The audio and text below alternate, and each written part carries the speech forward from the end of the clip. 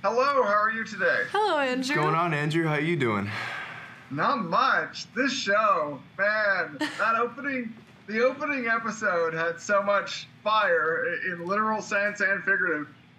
You know, I want to know, first of all, starting with you, Chloe, and then you, Tyler, what would you say are their best traits? Because at first, they're a little prickly.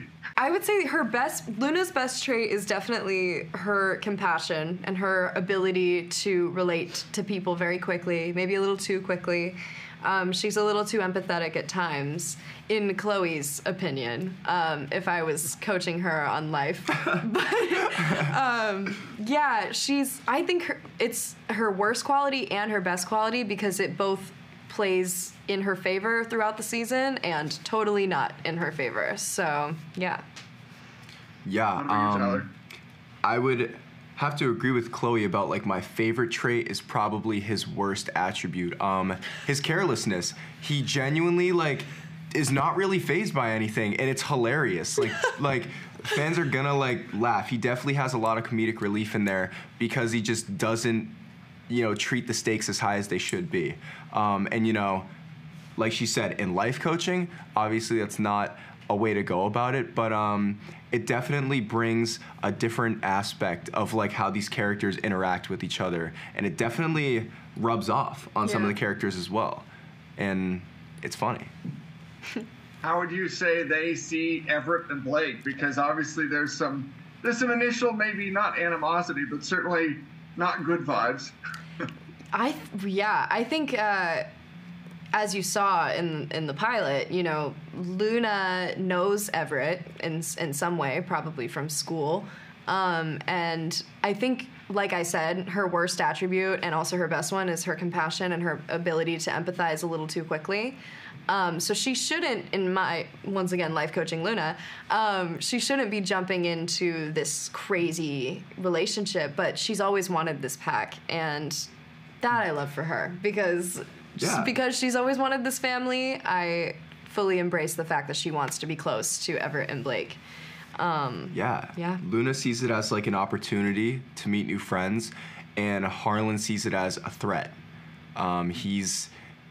I don't know if he's happy with how he's living his life, but he's comfortable. Mm-hmm. And, when these people come along, he's threatened. His natural instinct is to protect his sister, and he doesn't feel like these people will serve any purpose to him. Little does he know, when they're all coming together and they share a very important secret together, it will start to, sort of unravel some things. But at first, as you guys can see, he's not a fan of them at all. Like, he wants nothing to do with them. Yep.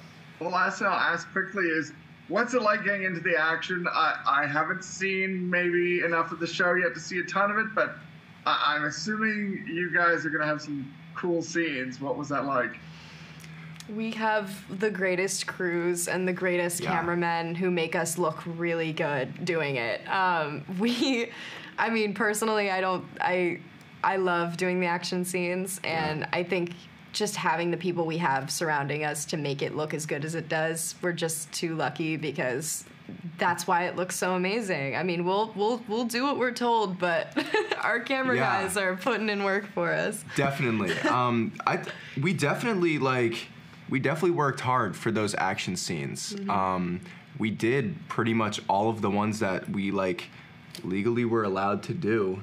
And it was so much fun. Oh my God, like, all of us doing it together, it almost didn't even feel like work. We were like, are we just, like, having fun? Like, it didn't make sense, but, like, it was... Because we have group action scenes, and then individually, we all have our own action scenes that we did on our own.